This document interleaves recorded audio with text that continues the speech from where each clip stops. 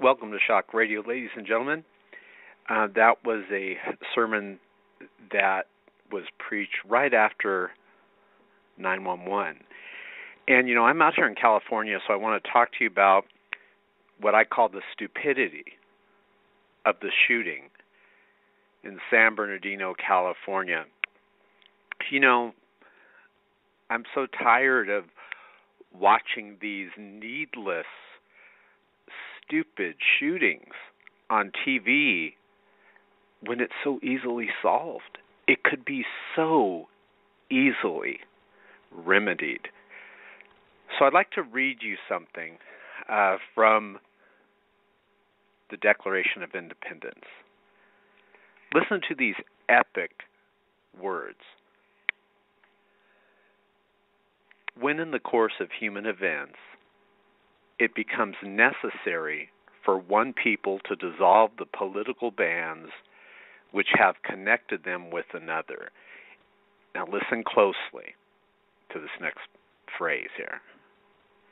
And to assume among the powers of the earth, here it is, the separate and equal station to which the laws of nature and of nature's God entitle them. A decent respect to the opinions of mankind requires that they should declare the causes held them to the separation. So, right off the bat, our founders, and every one of them signed it in the year of our Lord, referring to Jesus Christ, down at the bottom where they signed. Not an atheist in the bunch, by the way. This is why atheism is so evil and damaging, because it says, no, you don't have these rights. We're going to tell you what rights you're going to have. Our founders didn't believe that. They believe these rights come directly from God, and it's the government's job to protect those rights. That come from where? From God. This is why atheism and Islam are so dangerous, carried to their logical conclusion. Listen to this. We hold these truths to be self-evident. Listen closely, guys. Listen to this. That all men are what? Created equal. That they are endowed by their Creator. Now, Creator is capitalized, referring to divinity of God. With certain unalienable rights, that among these are life, liberty, and their pursuit of happiness. Now look at what they thought the job of the government was. That to grant these rights, no, it doesn't say grant. That to give these rights doesn't say give. It says secure. That to secure these rights. Where are the rights coming from? Directly from God. Governments are instituted among men, deriving their just powers from the consent of the governed. That when any form of government becomes destructive of these ends, and this is some very controversial phrase right here in the Declaration of Independence, it is the right of the people to alter or to abolish it and to institute new government, laying its foundation on such principles and organizing its powers in such form as to them shall seem most likely to affect their safety and happiness.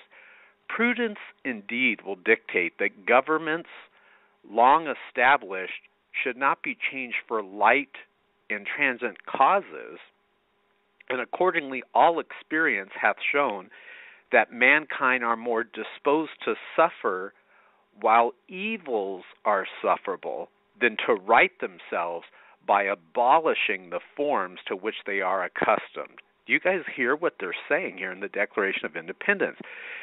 They went on to say, but when a long train of abuses and usurpations pursuing invariably the same object evinces a design to reduce them under absolute despotism, it is their right, listen to what they're saying about the people having this right, it is their right, it is their duty to throw off such government and to provide new guards for their future security. Such has been the patient sufferance of these colonies, and such is now the necessity which constrains them to alter their former systems of government. Now, first of all, we're going to talk about what happened in San Bernardino. I think it was just utter stupidity, just shameful, that in the very liberal state of California, people are not given the right to themselves to the full extent of what our founders would want. I owned some firearms, and I went to the gun store, and this was I had purchased another AR-15, right? And so I went to the gun store, and I was like, oh my gosh, I bought the gun prior to remember there was the abortion, the guy that shot up people at the Planned Parenthood place. And I was like, oh great, what a time for me to purchase the rifle, and then because I knew when I went to go pick it up, because every time you get one you got to wait like 10 days. So I knew when I went to go pick it up, there was going to be people like camped outside, because every time there's a shooting, people freak out that our government, which is hostile to the rights of people to bear arms. I mean, let's just be honest, guys. I'm not going to beat around the bush. The government of the United States, and I love the U.S., but they're hostile to the rights of people to bear arms, and little by little they are infringing on that right. We all know it. Let's just say it.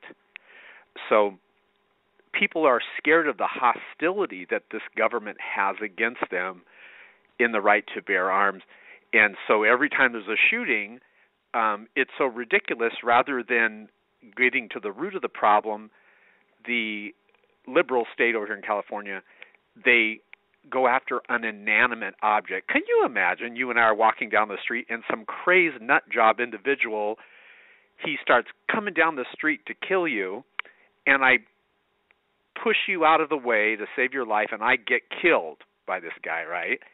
You wouldn't go up to the car and start kicking the car saying, this evil car, how could the car do this? We got to do something about these cars. What idiot would do that? They're called liberal Californians, folks. They're called liberal people in Washington. There's a name for people that think that way. It's idiots. It's totally stupid. But there's something more underlying that is more evil than this. They want to disarm the American populace. This is what they have to do to bring in the New World Order. Okay, so it's by design. They're not just stupid, they're evil. And they know that, and I'm going to give you some other quotes here, like what Patrick Henry said. They know that a country that is not armed cannot keep their government in check. And that's one mistake I think the NRA makes. They talk a lot about hunting and things like that. But we need to be bold and say why this right to bear arms was given to Americans, and the founders believed they had this right to protect themselves from God. Even Jesus said, if you don't have a sword, sell your cloak and buy one. I was recently at church. I got to tell you something, not to get sidetracked, and this had happened right after the Planned Parenthood, those people that kill the babies down there at Planned Parenthood. So right after, I don't know who's more evil, the guy that killed the people or the people killing the babies. I mean, who do you want to stand in front of God as? I mean, both of them are evil. But, I mean, can you imagine you're killing this innocent baby? I definitely wouldn't want to stand in front of God with that, and I don't want to stand in front of God as some nut job that's killing someone that works at the abortion clinic. Both of them are evil, as far as I'm concerned. So, but anyways, I was at church, and one of the pastors came out and he spoke, and he said, you know what, we're going to have people carrying firearms. And he quoted what I just quoted. He quoted the passage where Jesus said to protect themselves. He was talking to his disciples, and he said, look, if you don't have a sword, which is the weapon of that time, you better go out and buy one. He told them to actually buy one. So I think people that defend themselves when they buy these firearms, they're not doing it to harm someone. They're doing it to protect themselves from harm. One of the problems that I saw when I was watching this, unfold on TV is the sadness of people having to cower underneath the tables and cower because they can't shoot back. If this would have happened in Texas, those people would have terrorists would look like Swiss cheese. If I would have been there at this meeting, as long as I wasn't the first person that they were shooting, I guarantee you those terrorists wouldn't be alive today. If I would have been there with my AR-15, 5.56 rounds, they would not have been alive today, and a lot more people would have had their lives saved. But the stupidity of the liberals in California, and I do think that even though they're not responsible for the killing of the people in San Bernardino, they are responsible. I do believe that the liberals in California are responsible for the amount of people that were killed, because it cannot be denied that if people in that room were able to have firearms, less people would have died. Same thing with, remember Henry Kissinger talked about this when he even talked on a grander scale about nuclear weapons. He said, do you know, because of nuclear weapons, that's why we have less wars. He goes, if we didn't have nuclear weapons, can you imagine if the U.S. didn't have nuclear weapons? Overnight, we'd be invaded. China and Russia would just roll through us. It is because a person or a country is well defended that they're less likely to be attacked. They're not more likely to be attacked when they're well defended. But let's talk about, besides the stupidity of California, let's talk about a very dicey topic about Islam. Islam believes, if you've ever studied it, they believe, this is the official Islamic religion, what they believe, if you're listening to this radio show, that you are either in the house of Islam or the house of war. Let me explain. I'm a Christian.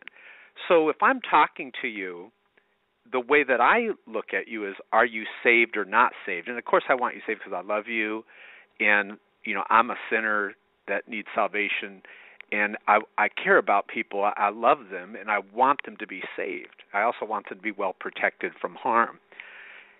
So when I look at someone, it is true that I have a different worldview than a Muslim or even an atheist. I look at them and I say, are they saved or not? And that's kind of where I start. And if they're not saved, of course I want them to be saved. Like Carter Conlon just said in that speech at the opening of this radio show, this is a war for the souls of men. And we wrestle not against flesh and blood, but against principalities and powers. But it's good to be well defended, like Jesus said when he told them to buy a sword. Remember the song by Sting, "We are spirits in the material world"? That is so true. We're literally spiritual, but we're in a material world. But anyways, back to this. So in Islam, the way they look at it, they don't look at it like, are you saved or not? Because there's no Jesus Christ that has come to save. According to them, they believe he's just a man, which I'm going to talk to, see if I have time, I want to talk to our Muslim listeners right now, those of you that are with Islam, want to tell you something about Jesus Christ. Well, let's talk about that right now, because that's very important. Remember, Jesus tells the parable where he says that this father, he's sending all these people to his vineyard to check on it, and these represent the prophets of God over time. And the Muslims agree on that. God's sending these prophets. And they keep killing all these prophets. But then the master of the household says, I'm going to send my son. And Jesus is talking about this specifically. He goes, I'm going to send my son, and the workers at the vineyard, they'll respect him, and maybe they'll respect him and they'll treat him differently than all these other prophets that have been sent, that they've beat up and they've killed. But what happens is, Jesus says, but when they see that they're sending, that the master is sending his son, they're like, this is the heir. We could own all of this. Let's kill the son. And Jesus talks about himself as the Son of God. They asked Jesus, are you the Messiah? He said, I am. Remember in the Garden of Gethsemane, easy for me to say, when Jesus was praying, and it was almost like drops of blood were falling from him, and the guards came to get him, and they said, who do you look for? And they said, Jesus. And he said, I am he. And just the glory and the power of what he said, they fell back. If you read that part in Scripture. So Jesus claims to be the Son of God. He claims to be our salvation. But in Islam, there really is no salvation. In fact, Allah is called the deceiver. in Islam. There's no real security of your salvation. If you were a Muslim, let's say you and I are Muslims and we died, it would be perfectly in Allah's nature to say, ha ha, you know what, I'm not letting you in. I'm the deceiver. It says it right there in the Quran. So the nature of Allah, which means God, is different in the Quran. And by the way, the Quran was written like approximately 600 years after the Bible was. So my problem is Islam carried to its logical conclusion, it is dangerous. And I know a lot of people don't want to say it because they have these jobs with CNN and Fox News. Maybe they don't want to lose their job, but I don't have to worry about that. I'm just some independent radio guy over here. And in Islam, you're either in the House of Islam, which means you've submitted to Islam, or you're in the House of War. You can look this up. Go do an internet search, Islam, House of War. So you know how when I look at you, I'm like, are you saved or are you not saved? And of course, if you're not saved, you know, I can't coerce you into it, but I'm going to reason with you and use logic and scripture and talk to you about getting saved, how we're all sinners, we all fall short of God's glory and his standard of righteousness. You know, that's what I'll do. But it's different in Islam. You can deceive, just like Allah says he's a deceiver. You can do what you need to do to bring people in, to force them into the House of Islam. So there's the House of Islam and there's the House of War. So if you're listening to this right now and you're not Muslim like me, I'm not Muslim, I'm Christian, you and I are both considered in the House of War. And so until people submit, they're always going to be in the House of War. So knowing this, we need to be well protected. You guys need to get yourself a firearm. You need to get yourself a gun because they're going up in price. They're also, quite frankly, great investments. I've seen rifles that were like $500, now they're over $1,000, like within a year and a half's time. Listen to this. Patrick Henry said, quote, and he was talking about the Second Amendment, "The great object is that every man be armed, and everyone who is able may have a gun." Now, he said this at the Virginia Convention when they were ratifying the Constitution. Now, some people believe that, no, the government, someone beside you, should have control over your safety. Look what Patrick Henry said about this idiotic thought process or worldview that you're so stupid you can't defend yourself. Listen what Patrick Henry said. "Are we at last brought to such humiliating and debasing degradation?"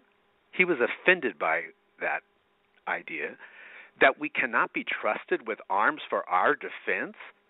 Where is the difference between having arms in possession and under our direction and having them under the management of Congress?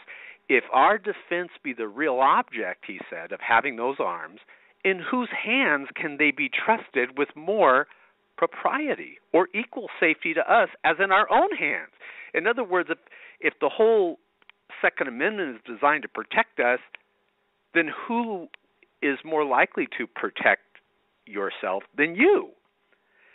Patrick Henry went on to say, "Guard with jealous attention the public liberty, suspect everyone who approaches that jewel. Unfortunately, nothing will preserve it," and this is very controversial what he says here, "but downright force. Whenever you give up that force, you are inevitably ruined." So that's kind of a disagreement I have, like with the way that the NRA approaches things, where they talk about hunting and things like that. I think people just need to be honest and say, look, the Second Amendment was designed in case our government got so corrupt that the people could rise up in unison and get their government back in line, get an honest government, where our government's not taken over by communists or socialists or liberals. Dear Lord, let it not be so.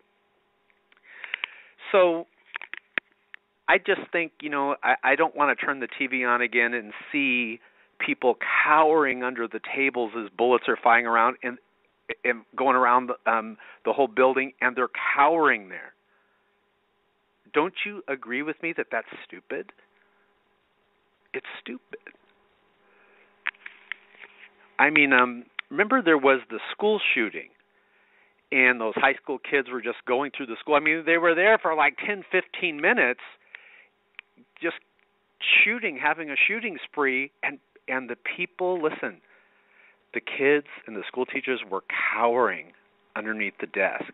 That's pathetic that in America we don't protect ourselves. We're not allowed to protect ourselves. I'm telling you, if I was at that San Bernardino meeting, things would have been a lot different, unless they would have shot me first. Now, can you imagine in Texas if this happened? If this happened in Texas, they would look like Swiss cheese before they even got off the second round. Or if they came in a room like that in Texas with those, I believe they were like AK style looking rifles, and if they came in to Texas with those AK style type rifles, as soon as they start pointing them at people, you'd hear and they'd have all these other rifles pointing back at them. Listen, I am totally supportive of our U.S. government. I believe we change it the legal way. However, I'm not supportive of people that are hypocrites, and I do think it's very hypocritical that people like Harry Reid and Obama and Nancy Pelosi have people with guns protecting them. They actually have that. If the way it should be is this: if you're so pro-gun control, disarm your bodyguards. That's what people should do. Set the example. Let's say I'm gun control. I want gun control. Of course, my form of gun control is putting a EOTech holographic sight on the rail and aiming carefully and steadily while squeezing the trigger. That's my form of gun control, controlling the shot into the bullseye. But if I was gun control, let's say anti-Second Amendment, I was a commie, a liberal, let's say I was like that, well, then I should set the example. I should disarm. Well, if Obama hates guns, he should disarm his security guards. If Nancy Pelosi hates guns, she should disarm hers. Set the example. Why do our police, who we support, if guns are so bad, then why do they have them? Why doesn't the police disarm? Now, here's another thing that's really sad, too, speaking of that. Don't you guys think it was just pathetic how those terrorists were able to go in there and everyone's cowering and they're hiding and bullets are flying all around, killing all those people, and we just have to accept that? We're supposed to sit here and accept that? No. That's why when I went to the gun store to pick up my gun, I don't even know if I finished that story. I got an AR-15. When I went to pick it up, 40% of the people camped out there were women. Women don't feel protected. They want to feel protected. You hear about that story, that woman, she had a little gun. It was like a little .38, like Derringer, in her purse. And she was going up to the ATM, and they went to rob her, and she pulled out the gun, and the guy ran. Compared to other stories I've heard where the women are going to the ATM, and they don't have any way to protect themselves, and they end up in the trunk murdered. This should not be happening in America. And I do believe the liberals bear responsibility for this happening. It's a crime that people can go in and shoot up everyone like that. And then here's another thing. We're going off the air in about a minute, but let me tell you guys something. Here's another thing that was kind of stupid. When I'm looking at it on TV, just the tragedy of it. Our hearts go out to these people being shot. But then after the shooters leave and the terrorist nut jobs leave, you have hundreds of people, all these police, show up after the fact. Well, what good is that going to do? The problem is they're never going to, unless you have like Obama does, and Nancy Pelosi and Harry Reid, for example, and George Bush, how they have guards with them at all time. Unless you have guards with you at all time, you're toast. You need to buy a gun. It's the Christian thing to do. It's the American thing to do. It's the moral thing to do. And you better do it. Listen, you better do it before they outlaw it. What I got to say, if people want to come get my guns, come and get them. Good luck with that. But if I would have been there in San Bernardino, things would have been a lot different. God bless you guys. Visit our website, youtube.com/Shock of God.